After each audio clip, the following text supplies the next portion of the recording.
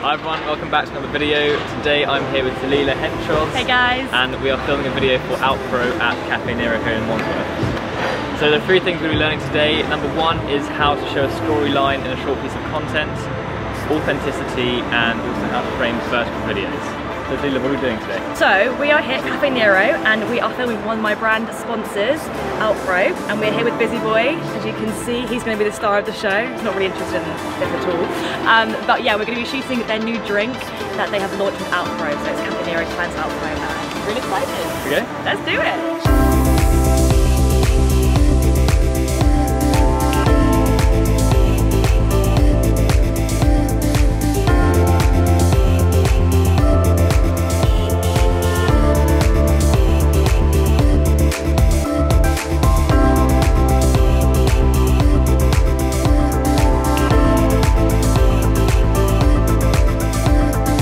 Okay, so we just filmed Talilla walking down the street here to Cafe Nero, and she was going from the left to the right in the frame. Now, in film, that means that the character is progressing through the storyline, whereas if we were to film Talilla going from right to left, it means that she would be going back and either trying to figure something out or something wasn't right in the film. So that's why we shoot left to right. Not right to left. Exactly. I'll post that, people will be like, what the fuck is he talking about? Okay, so there are a few reasons I shoot vertical when making Instagram videos. Number one is the fact that if I were to shoot landscape and then crop in for vertical, I'd lose resolution and the majority of the left and right of the image. When shooting in vertical, you know for sure how it's going to turn out on social media, as there is no need to crop. Secondly, vertical videos perform better across social platforms, so creating the best and most engaging vertical video is the best way to reach audiences online.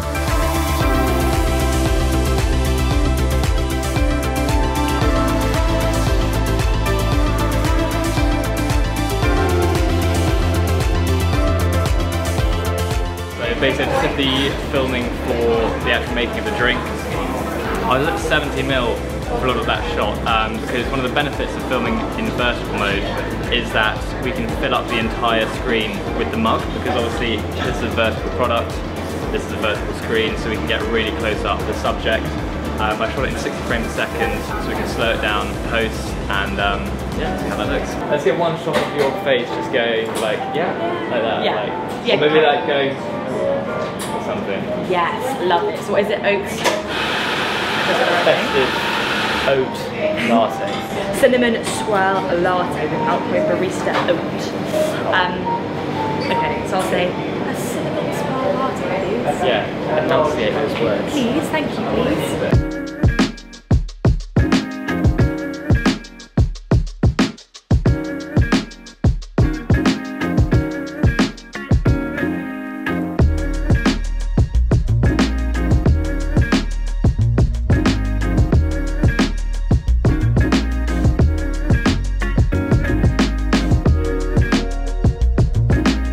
We just did the transition there where Talilla jumps up in her normal clothes and lands down in her elf costume. So I had the camera, I was holding it, and she jumped up, I moved with her, she landed, she went to get changed, and then we did exactly the same movement, and there's just going to be a normal cut together to show her in all of her beauty. Do you think it works? Very well.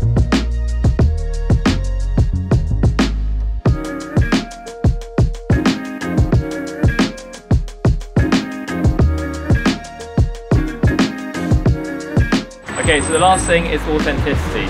So it all depends on the client and model and what their personality is like. Talilla, how do you think you capture your authentic personality? Well, as you know, Henry, I can take the piss out of myself. So we're here in November, dressed like an elf, we're getting some weird looks, and we're rolling with it. And even Busy is getting involved.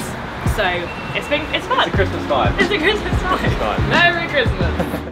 Okay, so unfortunately I completely forgot to talk about and show you the process of capturing a unique storyline in this episode. There was a lot going on and we only had a small window to film in Cafe Nero. However, I will be covering it in a future video, so keep an eye out for that and don't forget to subscribe.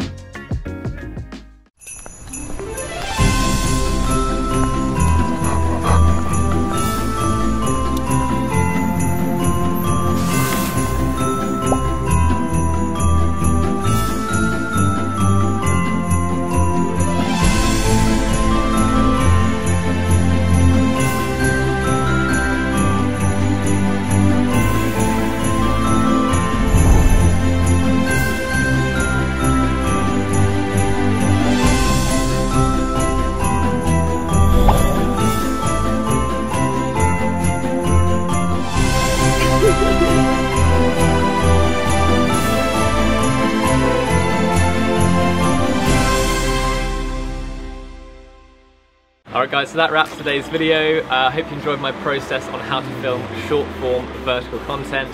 Thank you very much to Talilla. You're welcome. I've loved it. You've been amazing, Henry, as always. Thank you very much. I've linked all of her Instagrams and outro and everything down in the description. And see you in the next video. Bye guys. Let's go.